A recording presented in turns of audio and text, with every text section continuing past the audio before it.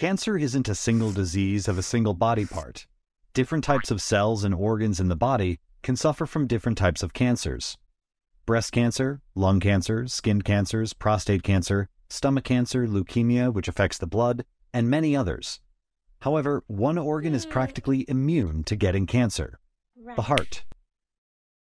If you search for the disease frequency, you will find that some estimates say it only shows up in 0.002% of cases, which is 2 in every 100,000 individuals of those who died from cancer. So why does our heart, which incessantly pumps blood 24/7, 365 until the day we die, so rarely get cancer? In other words, why is heart cancer so rare on the list of cancers that afflict more than 18 million people around the world each year? For starters, heart cells are what biologists call terminally differentiated.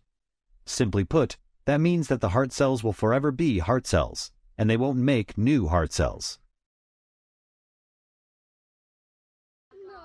When your heart formed as a baby, the heart cells, and more specifically, the cardiac muscles of the heart, make fewer and fewer new cells.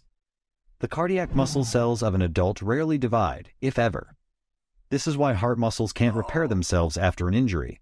We simply cannot make new cardiac muscles to replace the damaged ones. So, what does any of this have to do with cancer? Well, everything.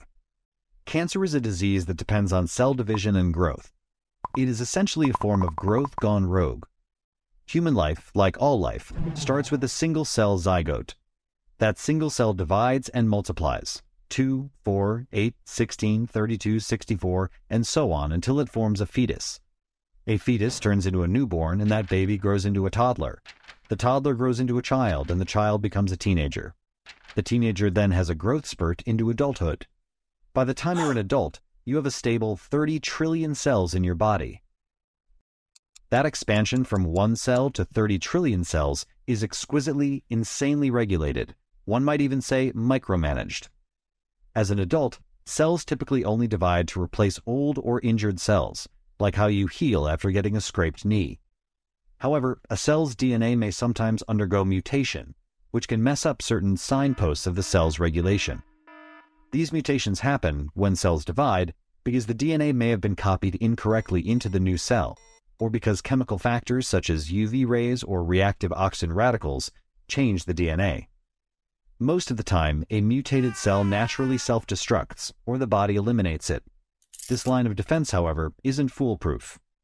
With age, more old cells accumulate, and some mutations slip through. Sometimes these mutations are inherited from our parents. When a mutated cell divides, it passes that mutation on to its lineage. If you keep adding new mutations to that lineage, and the body keeps failing to detect it, a cell will eventually have so many mutations that it can wreck the entire cell's regulatory system, erasing important signposts and making new ones. At that point, you may have a rogue cell that only knows how to grow. The cell divides and divides and divides rapidly, uncontrollably, and insatiably. These are known as cancer cells. Certain parts of the body, such as the skin, stomach, inner lining of the colon, and breasts, continually lose cells and replace them. Digestive acids and enzymes corrode the gut cells, and just think about how often you rub dry skin off your hands or arms. Even breast tissue swells and shrinks based on normal hormonal activity within the body. These types of cancers, skin, breast, colon, are more common because cells in these areas of the body replicate more frequently than other cell types. Furthermore, they are often more directly exposed to carcinogens, such as UV rays from the sun that hit the skin and the various cancer-causing agents that we breathe into our lungs. The heart, on the other hand, doesn't divide and may be rarely exposed to these types of carcinogens. Therefore, none of the above processes can happen. No mutations and no cell division to pass those mutations on means no cancer. Well, almost. First of all, non-cancerous tumors of the heart do happen, which need to be surgically removed. Second, cancers that start in the heart, called primary tumors, usually happen in the outer coverings of the heart and are made of a type of cell called the epithelium and endothelium. Cancers of the cardiac muscles happen the least often. Third, cancer can spread from diseased organs to other parts of the body, such as the heart, and may cause secondary tumors.